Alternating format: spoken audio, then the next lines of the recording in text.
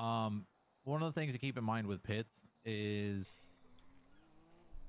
the way that I'm just gonna say it how it is. The way that the city operates, that is even close when it comes to pitting. Yeah, you don't, You don't actually need to make contact with the car because of where your car is in reference to their eyes.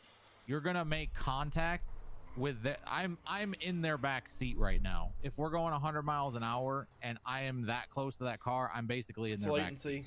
Through and through. You gotta keep in mind that there's a bubble between you and their car, and the bubble is, I mean, from me to Crane right now is the length of the bubble that your car actually has when you're traveling at faster speeds. Well, I don't want to send you into another car. Do whatever.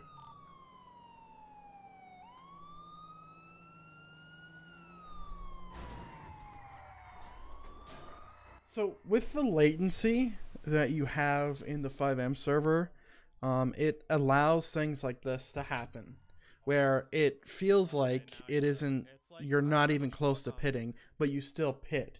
That's because of the latency. So when I demonstrate in the demonstration portion of this video how to pit, on my screen you see that I don't touch the vehicle, but when I'm inside the vehicle that's being pit, you see that he touches the vehicle. This is because of the latency. So in the following pictures, you'll see that there's this arbitrary circle I have around my vehicle. That's what you need to remember when you're going to pit, because you don't want your actual vehicle that you can see to hit that vehicle, because it's wrong. Like Austin said, you want the bubble of the vehicle or around the vehicle to hit the other vehicle. And once again, go back to the demonstration portion of the video, and you can see when it's basically like I'm hitting a ghost. That's just because of the latency, pings, all that client side.